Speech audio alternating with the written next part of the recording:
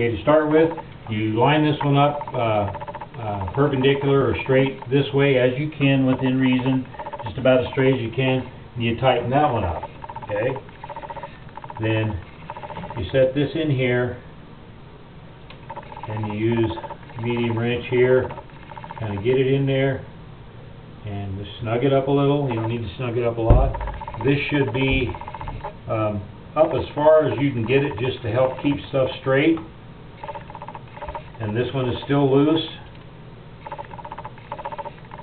You get this down in here, even up like that. You tighten, snug that one up. And you get the Allen wrench in here.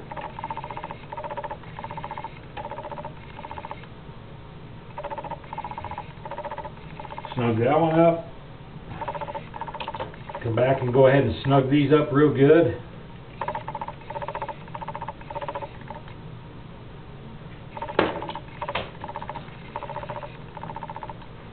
And that's all there is to installation. Now it'll go all the way down here, all the way up here like this.